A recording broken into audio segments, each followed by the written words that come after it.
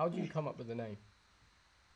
The name is actually Max and Benji's middle name, so they're brothers, as you might know. And then a few generations back, I think their great uncle, he didn't have any kids and was just a really charitable, good guy. And he was actually called Storror Cave.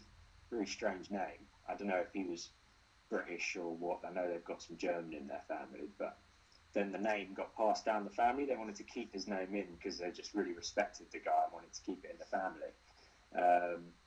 Max and Ben started a YouTube channel, and then before they knew it, there was just, I guess, 5 other guys joined them and was up for it as well. So it was a really organic start. They didn't think much of it, I don't think. Didn't think it was a big deal. They're actually going to give away the channel after 30 videos to the community. So it would be like a community channel where everyone had the password and you all just upload stuff to this random channel. And it got to that point and they were like, oh, I actually kind of want to keep it now. It's quite fun. And then it took over all of our personal accounts. So it got more subscribers than everything all of us had ever done. And then we realised, oh, wait, it's a bigger deal than we thought. And that was where the name came from, basically. Yeah, just Max and Benji's middle name.